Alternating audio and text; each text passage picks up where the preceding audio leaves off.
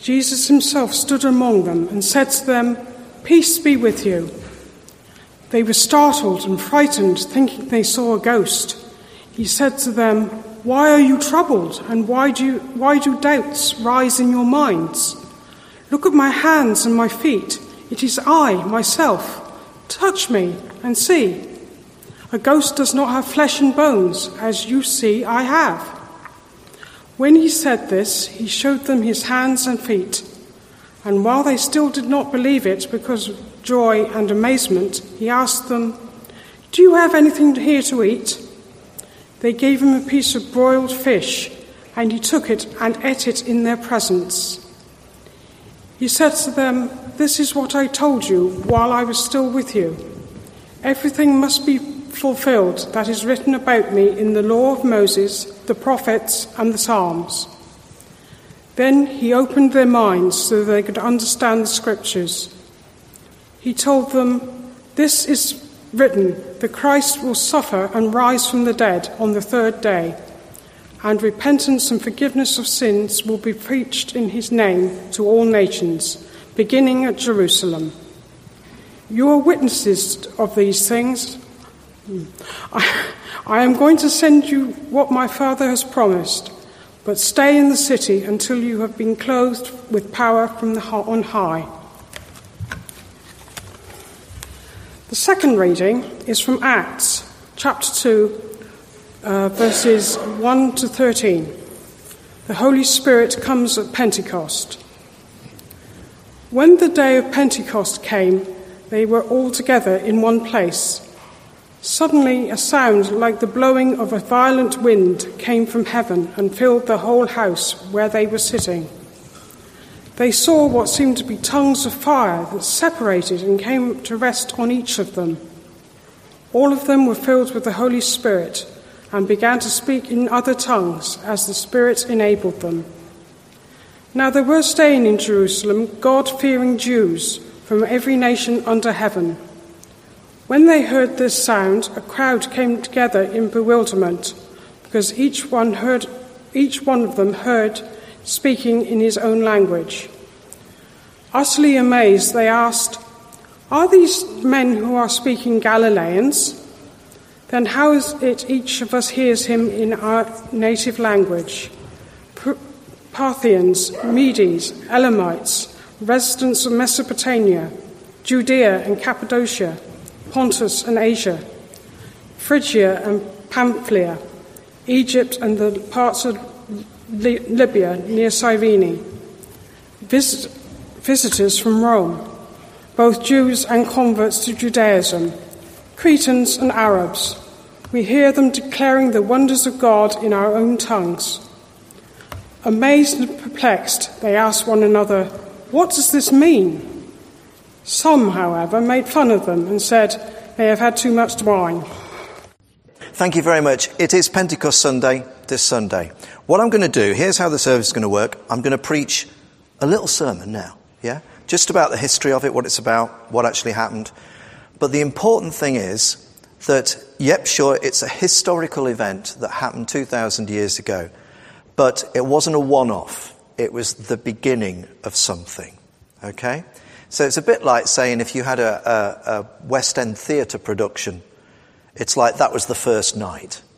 But from that point on, it became like Agatha Christie's Mousetrap, and it's run forever since.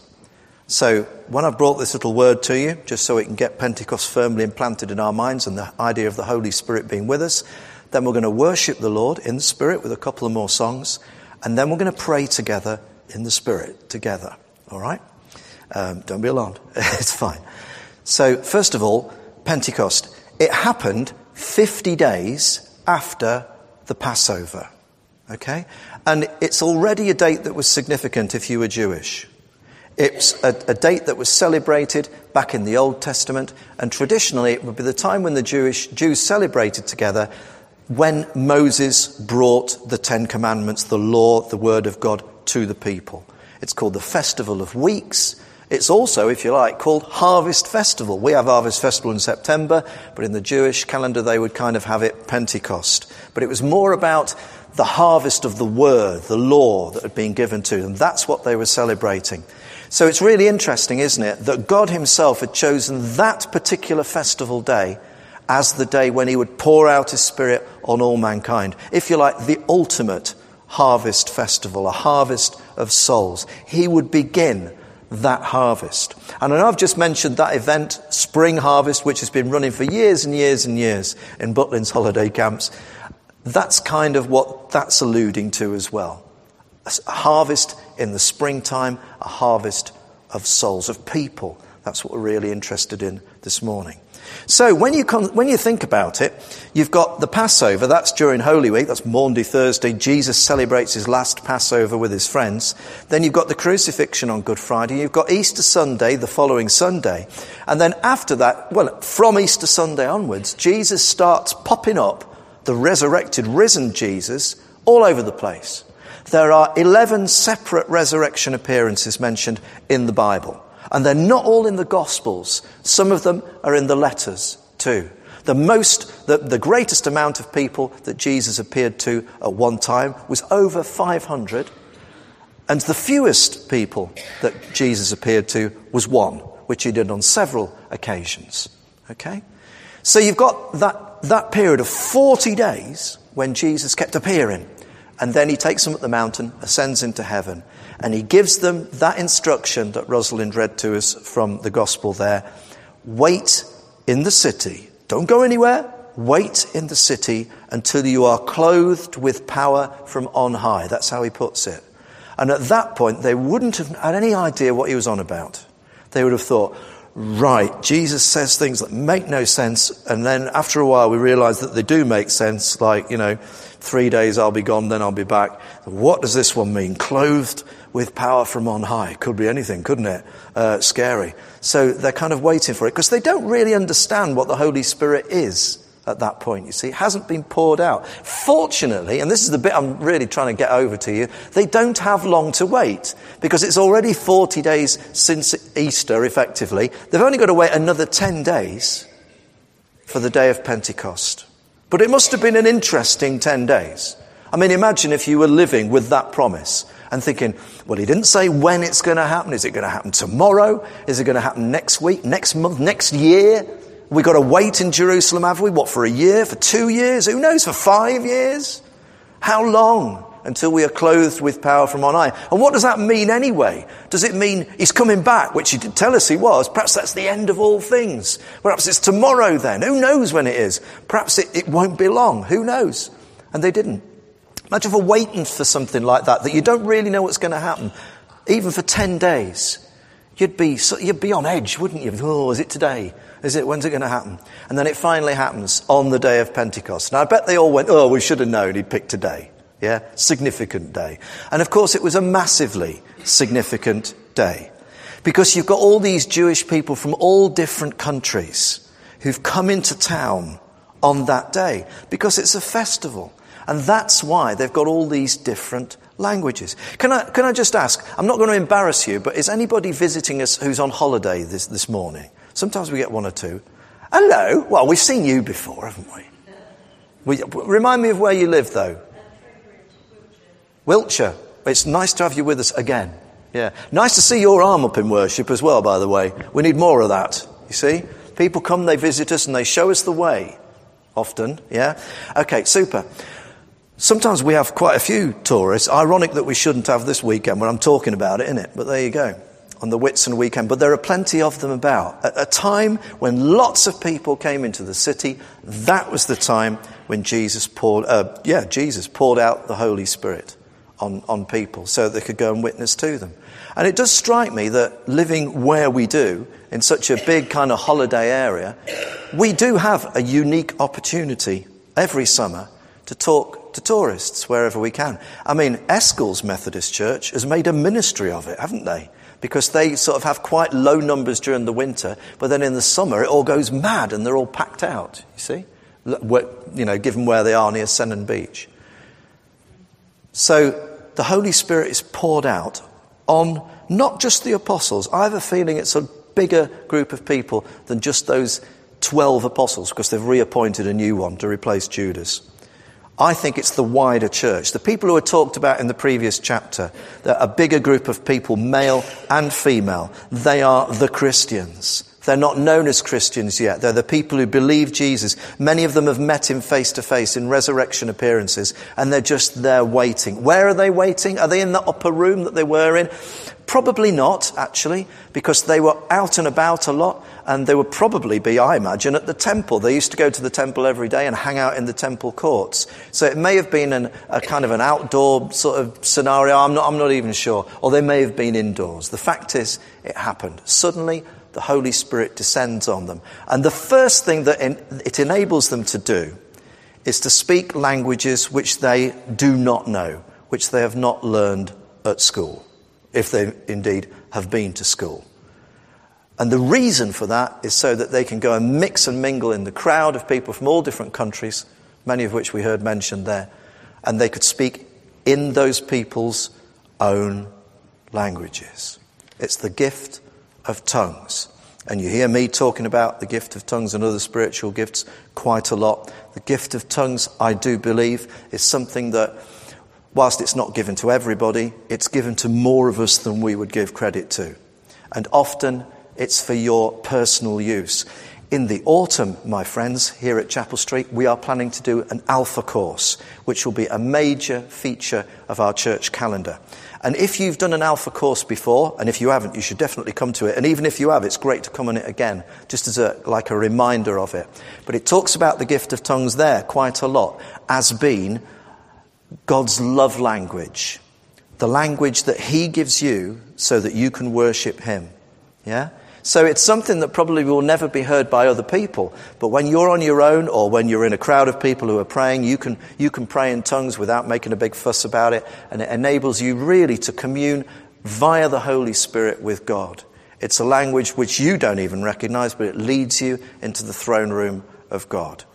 Now, it's probably very different, therefore, from the gift of tongues as we saw at Pentecost, where I have a good idea that when the disciples started talking to people from different places, different countries, I imagine they knew what they were saying. Yeah? Whereas often with the Holy Spirit, he will give you a language where you don't know what you're saying, but he does. It's quite an interesting one. But we sort of have this reservation, almost this fear about using it, and we really shouldn't, because it doesn't have to be as weird as often it's portrayed to be.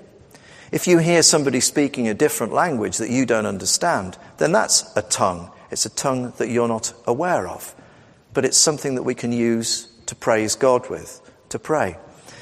Now, this Holy Spirit, once poured out, it becomes freely available to all of us. And that means that whoever we are, wherever we are, and I'm not just talking about speaking in funny languages now, I'm talking about all those other gifts of the Spirit. We've got the power of God in our lives to help us get through each day, to take us on through this journey of life.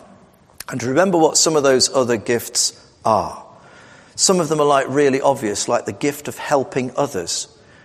As Christians, even if before we were a Christian we weren't that particularly interested in anybody else anyway, if we were particularly selfish by nature, when the Holy Spirit comes, he can give us that gift of helping others, or a gift of compassion, where suddenly we start to care about people and we never have before. That's revolutionary in some of our lives. You think, my goodness, I didn't care before about if anyone lived or died, but now I really want to help people. The gift of helping others. There's the gift of mercy, which is like compassion, caring about somebody even though you don't have to.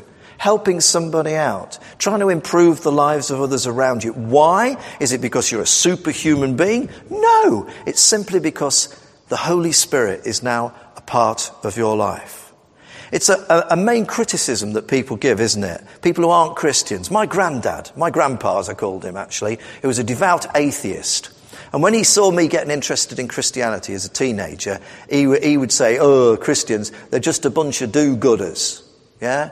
They're just trying to show off, trying to appear to be upright, trying to appear to, these Christians, they're all so holy, aren't they? And we've established many times during my time here at Chapel Street, we don't think we're holy, none of us. We all know that in many ways we get things wrong. We're sinners. We've screwed up over and over again. And as much as we've tried to make our own lives better, and we've tried to be perfect and tried to be the sort of people that other people like and that we like ourselves, it often doesn't work out. We really need the Holy Spirit in our lives to help us get through every day. Some of us lack confidence.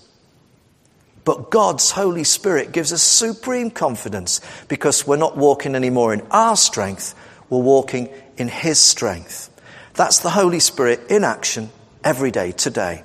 And do you know, the clearest way that I think I've seen it portrayed, a really simple, really helpful way, is not in some big theological book that I've read, though I have read quite a few big theological books about this subject. But when our children were tiny, we bought them a children's Bible called the Beginner's Bible. Have you ever come across it? It's a wonderful thing. There's probably a copy lying around here somewhere, all right? And it's meant for the under fives, for preschool-age children. There's a lot of lovely, colourful pictures in, and there's very easy text which you can read to them. They could subsequently learn to read themselves. And most of the big Bible stories, Old Testament and New Testament, are in the Beginner's Bible. It's the size of a Bible. And when it gets to this bit about Pentecost, it said, you know, the Holy Spirit descends on everybody like tongues of fire. And then it goes with them from that point. And the picture on that final kind of page shows all the disciples walking along like this with big smiles on their faces. And above them, in a kind of a speech bubble, there's a picture of Jesus smiling away as well. Everywhere they go, everywhere they went, they took Jesus with them by the Holy Spirit. And I thought, that is bang on. But not just as a memory, oh, I remember Jesus. But as I was going to say a physical presence, but it's a spiritual presence. So He's with them all the way. Everywhere you go, He goes with you. He can only do that via His Holy Spirit. He can only walk with every single one of us, because we're all going in different directions at one time, everybody around the world, if He's here with us in spirit. So today is the church's birthday, if you like, the time when the Spirit came to everybody and started walking with everybody from that point on.